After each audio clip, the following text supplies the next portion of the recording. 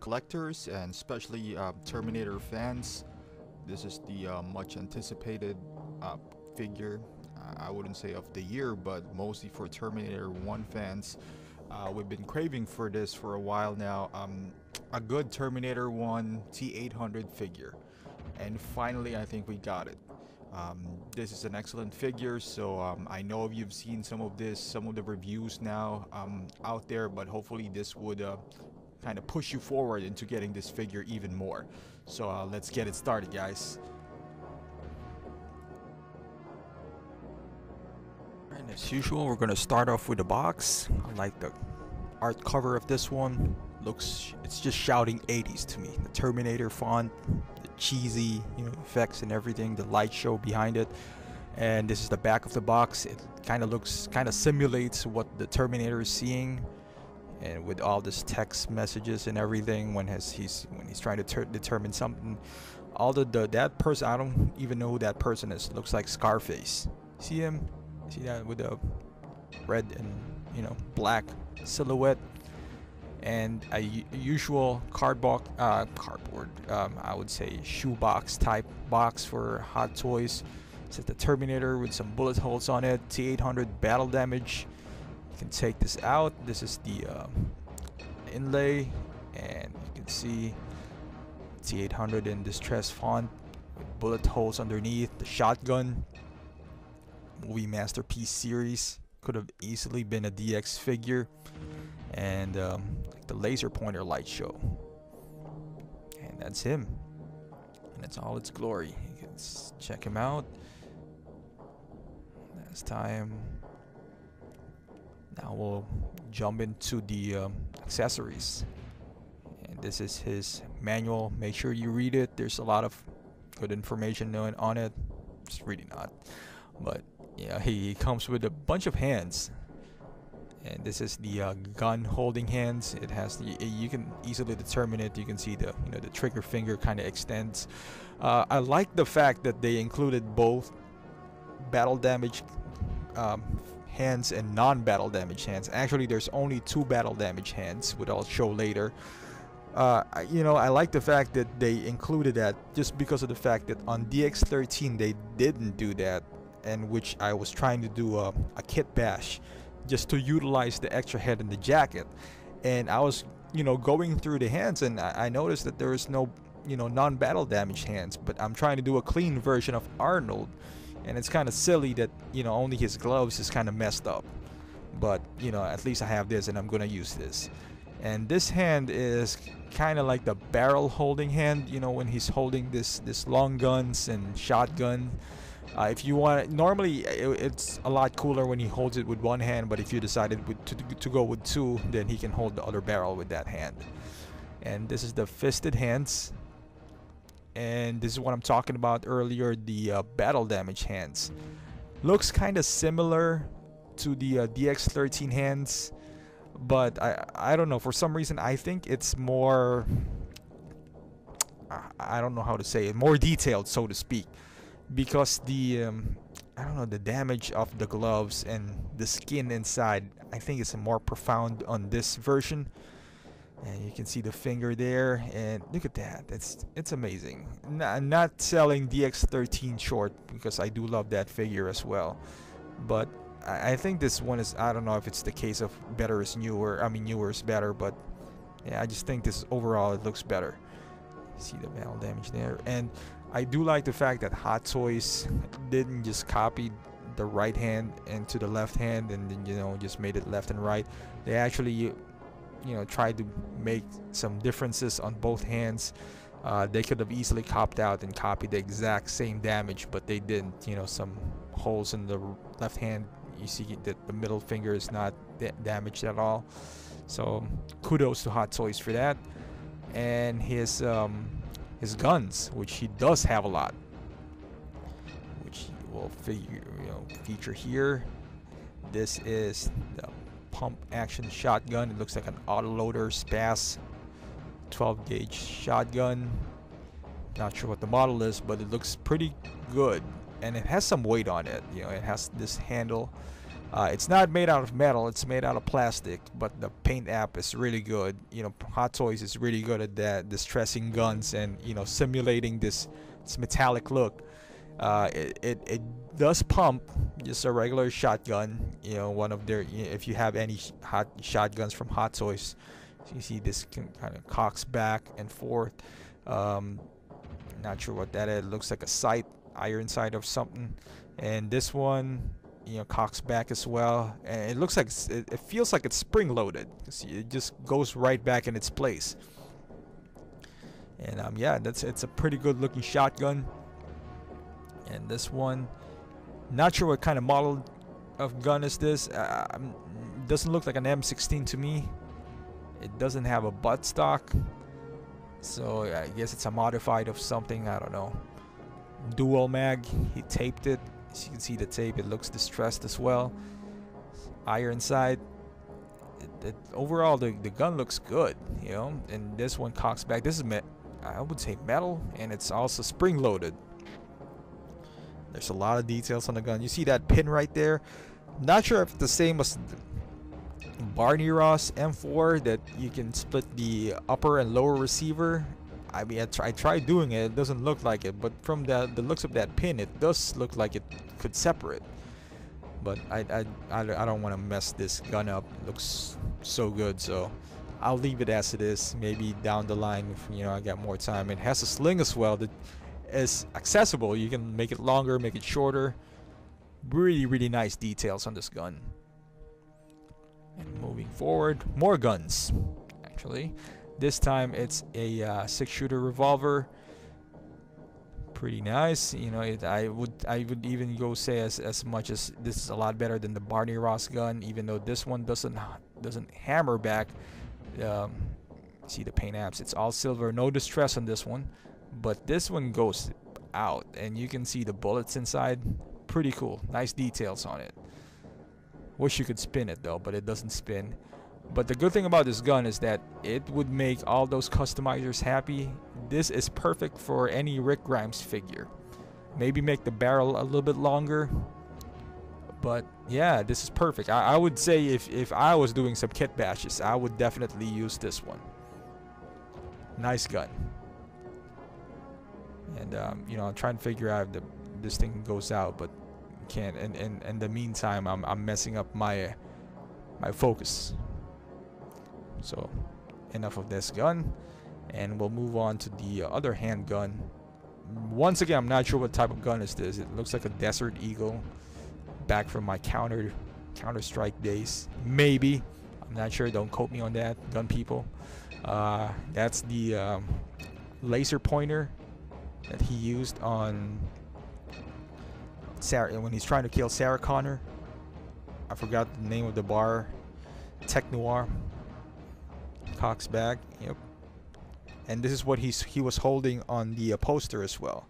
So this gun is kind of iconic in a sense that, you know, back in the day, this looks so cool. Like, you got this big ass laser pointer on your gun. You look like a killing machine. Now it looks kind of silly if you're walking around with that big of a laser pointer. But you can see the mag has bullets sticking out, two-tone. The handle, it's a different texture than from the rest of the gun. Maybe you can take that out, that laser pointer, but you know, I'm not gonna mess around with it. Maybe one of these days. And oh, my favorite accessory, the gargoyle glasses. I love these glasses, but you got to be careful when you're holding these glasses. It's kind of fragile. I guess one wrong move and you can snap the handles, so be extra cautious. But it's amazing piece of work. I would say the best accessory, if you want to call it one, is this head sculpt. This is the ultra, I would say, more battle damage sculpt, which we're gonna tackle on later on. As if you watch my videos, I try to separate the head sculpt to the accessories, so we're not gonna put too much attention to that.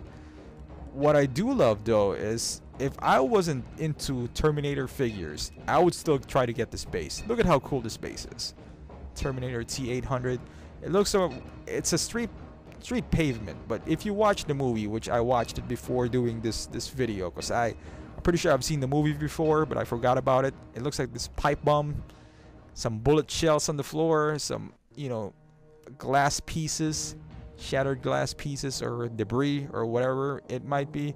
Look at those blood splatters. It's amazing. You can't take them off. They're like sculpted into the and look at the texture of the ground. They're sculpted into the base itself. But it's, look at that. It's amazing. Look at this piece of some bullet shells there, and they're so detailed. Honestly, I have a ton of nice bases with Bane, the DX13. This blows the DX13 out of the water right away. It has the same functionality like the light up LED, but the DX13 looks like a modified Bane. This one is amazing, and it's not even a DX figure. That's what I'm talking about. You know, like earlier, it's just the amount of detail. You can position this left and right for those of you who hasn't seen this yet. That, and now we'll move on to the figure itself. That's the boots, nice and soft rubber. That little thingy, it doesn't come off, but it looks like a separate piece. His pants is well tailored. I like the fabric that they used as well. The jacket is kind of interesting. Well, not really. We've seen this before in the DX13, but I just saw in the picture that you can zip it up. I didn't know. Maybe I just didn't try it on the DX13. But you can see some zippers on the sides as his pockets. A lot of details. And it looks like the jacket is more snug, more fitted than the DX13 ones. The belt itself, yeah, I just saw this look on the webpage of Sideshow Collectibles. I guess one of the promotional pictures, and I noticed, was like, well, wait a second, you can close the jacket because the zipper is not aligned to the actual jacket itself. So I just gave it a shot. It's kind of hard to do so, especially, you know, once you're filming and everything, but you'll get the hang of it. Look at this details on the side. If this is the first time that you're seeing an Arnold figure, you'll be amazed with the amount of details. On the back, it's bullet holes after bullet holes. You see the belt, and you see that shiny thing on the back, on his back. Those are blood splatters. You know, I learned that from the Crow before, that it looks like, I thought it was something wrong with the fabric of my jacket, but they're blood like spilling out. So it has that cool effect right there. And one thing that I do like is the fact that yes, he does have a Battledamage jacket on the back, but DX13's mistake was that the inside of the shirt is not Battledamage. As you can see there, that's the actual shirt inside. And once you take off the jacket, you can see some blood, like dried up blood on the on his shirt as well. So that's a good detail that they added right there. See the arms with some zipper on the side. Those are actually functioning zippers, but I would say the wrist of his jacket is already closed, so they're more for, I guess, aesthetic purposes than actual functionality. And as I was talking about earlier, this jacket, I don't know, I like this look for him, the closed jacket look. So I'm going to zoom it out a little bit so I can show you how it works. As you can see, he has a Battledamage chest as well. And it's not just a regular TTM 20 body. Well, I guess it is. But at least they did some modifications to it. I'll just quickly show you, you know, because the belt is, I wouldn't say sawn into the jacket, but it sticks there. And once you get off the figure from the box, it already has the jacket open. So I did this myself, and it's not too hard. It's a little harder because I'm trying to film at the same time, but I guess the only, I wouldn't even call it hurdle, is the zipper part, because the zipper is so tiny. But well, yeah, you can just pop it all off just like a regular zipper from any jacket. And yep, you got the open look there, and as you can see in his abdomen area, he has a gunshot wound there as well. As you can see the blood coming out of his you know, his shirt, and the pattern of the shirt is dead on as well. You know, I tried comparing it on the film. Looks pretty good. And I was talking about earlier, this is I wouldn't say a new body, but Yeah, look at that. Nice arm. If you can recall from the movie, he got, I would say, he got shot there or something, or got injured there, and then is trying to work on his pistons on his arm. Yeah, and then tons of articulation though. You know, double jointed elbows. You know, some movement, and you can see some blood on his abdomen area. I want to say this is a TTM20. You know, this, but it's like a nice new body for the neck. Although my biggest complaint was the neck, and not just by myself, but to anyone who has the figure. But it doesn't really bother me all that much. And I'm not gonna remove the shirt, but I'll just show you that he has some damages, you know, all over. One on his abdomen and one of his chest area. Yeah, it's filled with blood as well.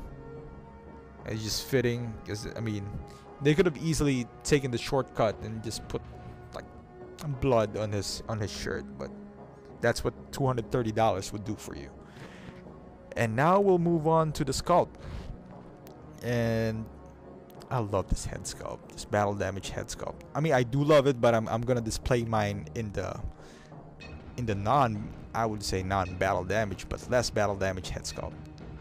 What I'm trying to do now is, you know, turn on the light on the back of his head. Here you go. I guess one complaint that I do have is this new thing. I hope this doesn't, you know, become a thing for Hot Toys where if you press it, it only lasts for 40 seconds, because it's annoying. You know, while I'm doing this video, I'm not gonna constantly stop every 40 seconds and just light it up. I mean, it looks nice when it's lit up, you know, especially doing some videos, but it's gonna turn off in 40 seconds, and I'm not gonna turn it on again.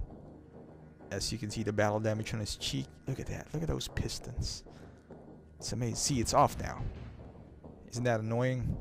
Yeah, you're trying to show off to your friends and whatnot, you know, trying to take a picture of it. Then you didn't like the post. Oh, I gotta open the head again. I mean, it's not that hard. It's magnetized. Any one of you who doesn't know how it works, just watch any other videos. It's like a regular DX figure. On the back of his head, you can see the seam on his hair right there. Yeah, it's annoying though. But I mean, apart from that, look at that figure right there. That's the seam. I just made sure that it's all tied up. You know, the cut on his face, some cut on his above his ear, showing all the endoskeleton. Hair is nicely sculpted as well. Look at that cheek. I would even go as far as saying this is a lot Battledamage than the DX13. Look at that, because of the fact that it caves in. It's not just embossed coming out. It's caved in. That's why I do like it. And this is the semi Battledamage. This is the, I guess, when his eye got injured and he went to the bathroom and just kind of took it out.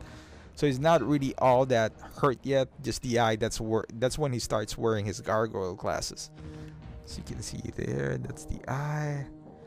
It's all caved in inside as well. I love it. I love the depth. The 3D effect. Yep, I turned it on again, and it's gonna die again in 40 seconds. But as you notice, he doesn't have his eyebrows. Watch the film again. This is right after the car explodes. That's why all of his, I would say, facial hair is gone. It's all burnt out. Look at that. That's Arnold all the way. So people are complaining to some of his features. You know, I guess I'm not that hard to please. I mean, to me, it looks like him. You can make the argument on the neck, you know, proportion, which I do agree, but it doesn't kill the figure for me. You know, I mean, I'm not bothered by it. Would I like it to be a little bit bigger? Sure. But with the amount of accessories and everything, the look that we're getting from this guy, that's the least of my worries. And yeah, look at that. And like I said earlier, as much as I do love the Battledamage head, which I really do like it, maybe I'll use it if I want to bash a new figure down the line. Not a new figure, but another T-800 down the line. In the meantime, I guess I'll stick with this guy because I already have the DX13. And in my opinion, that is the Battledamage Arnold that I want to display. For him, I'll just pop this in, this gargoyle glasses. Because to me, this is Terminator 1 right here. There you go. Look at that. When you think about Terminator 1, this is what pops into your head. Gargoyle. And the good thing about this glass is it's a bit translucent. So once you turn this on, I mean the light's on his head. There you go. You can see it right through the glasses. Awesome. If I can just adjust it a little bit higher. There you go. It sits right perfectly on his face. And like I said, you got to be careful with his glasses. You got to make sure it's aligned to his there's like a seam on his ear and his hair. There's like a little opening that you just slide the glasses through. Beautiful. Look at that. That's how I'm gonna display him. The hair, I'm not even sure if it's a mullet or not. I guess I don't know if it got burned off. So from the car explosion. And this is me trying to simulate the look from the poster. I didn't really do a good job, but yeah, I'm just trying to throw this review right away. So I just want you to take a glimpse of some poses that I'm gonna do. Looks good. And I'm using my Action TT now. One of the poses you can pull off as well. A shotgun on the shoulder, and his rifle on the other hand. Just looking badass. Look at that. Oh, that's all he got to do. I mean, you can have him in a museum pose holding two guns and he would look badass. You know, that's how great this figure is. I just want to utilize all the guns that, you know, that's provided from us. So what I'll probably do is just put the this machine gun on his shoulder and have him hold the, you know, the Desert Eagle, or if it's even a Desert Eagle. Look at that! What a thing of beauty. And you know, just one more pose, I guess. This is his Battledamage look with his Michael Jackson stance like a Thriller. I don't know. I'm just trying to copy the post from the website from Sideshow Collectibles. One of their, I don't even recall if he did this thing. I don't know. There's some explosion in the back. Maybe he's trying to crawl out. Who knows? But nice to have that option. Oh, you can see the head. Yeah, you can see the light turned off again. Fantastic. That's where it's handy. And right after this, I'll show you how it looks like on my shelf as well, and leads off. And yep, here you go. Don't worry about the flickering lights. That's my LED. You know, it's standing right next to my DX13 with the T-1000 on the back. The T-1000 takes up a lot of space, so you gotta elevate them to make this two figures fit. Go to Hobby Lobby or whatever hobby shop, get one of those transparent cases, and take the lid off and have them stand there. I don't know if you can see it there, but yeah, if you do that, he'll fit right in. And that's pretty much about it. You know, this is, you know, if you're planning to buy this figure, if you were, you know, like just a collector just like myself, this would look good on your shelf. You don't need anything right next to it. You don't need a DX13, DX10, you know, you don't even need a T-1000 next to it. He looks good by himself, and he's just iconic just by himself. With a price tag of $230, you can't go wrong. With Hot Toys prices flying the shelves nowadays, you get a bare bones figure for $250. This is a steal. Like I said earlier, this should have been a DX figure, but it's not, and it's not priced like a DX figure either. So grab your hands on it while you can. This is one of the figures that might sell out, maybe not right away, but eventually it will. So yeah, thanks for watching, and if you haven't subscribed yet, please do so, or share this video, and till next time.